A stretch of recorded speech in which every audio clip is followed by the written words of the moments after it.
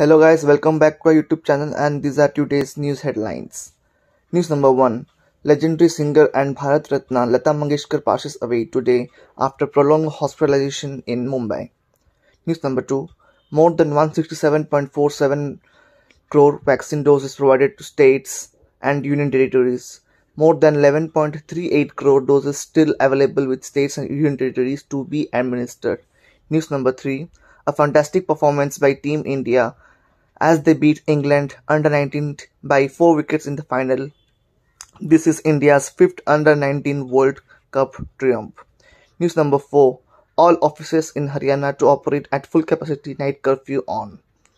News number 5. Defence Minister Rajnath Singh to address election meetings at Hamirpur, Rath and Mahoba Assembly constituencies in Uttar Pradesh today. Thank you so much.